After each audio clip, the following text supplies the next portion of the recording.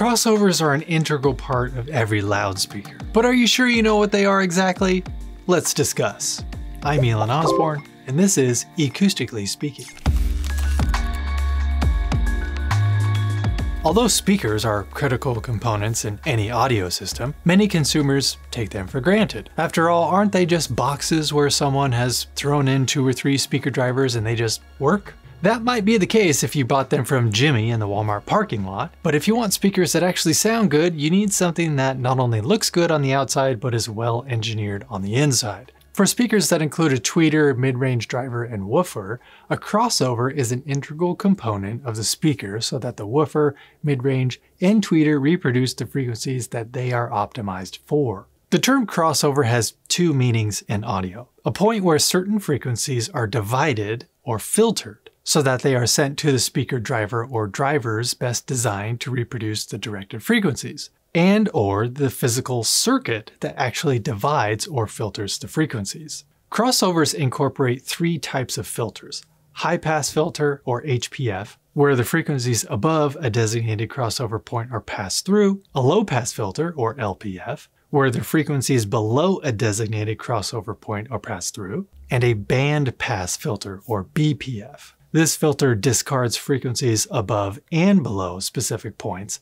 and only passes a band of frequencies in between those points. That's typical with your mid-range driver. What is a cutoff frequency? This is the point where the HPF, LPF, and BPF frequency point begins. It is important that this point is accurately placed in relation to a speaker driver's frequency range capabilities. A slope is the rate of frequency drop-off associated with the cutoff frequency. The drop-off can be steep or gradual. The reason that slope is important is that sound needs to blend well so that there isn't a noticeable abrupt switch between speaker drivers. In addition, most slopes can be adjusted in increments of 6 decibels, where a 6 decibel slope would be a very gradual slope, reducing in volume over a long span of frequencies. On the contrary, a 48 decibel slope is almost straight down, very steep. Even though there may be 2 or 3 speaker drivers assigned to handle specific frequency ranges, the transition between them should be unnoticeable to the listener. This means that there is a narrow frequency range overlap between the speaker drivers where they are reproducing the same frequencies as the crossover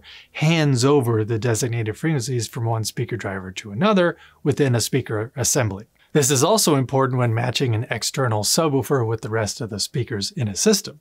To perform the filtering task, there are 2 types of crossover circuits. A passive crossover is a combination of resistors, capacitors, and inductors that are all set to divide frequencies at a specific point. No power source is required since they are typically found in passive speakers. An active crossover uses a DSP, or digital signal processing chip, or microprocessor to divide frequencies. A digital crossover accepts a full range signal and then splits it into the low, mid, and high frequencies using its DSP function. In addition, an active/digital crossover may include adjustability. This option, however, is mainly included in powered speakers, subwoofers, and AV receivers. As such, active crossovers require power to work. The crossover settings in an AV receiver are often referred to as base management settings. Adjustable crossover/base management settings in subwoofers and AV receivers allow for more precise crossover points when using subwoofers and speakers with different frequency range profiles in home theater audio system. A 2-way speaker incorporates a woofer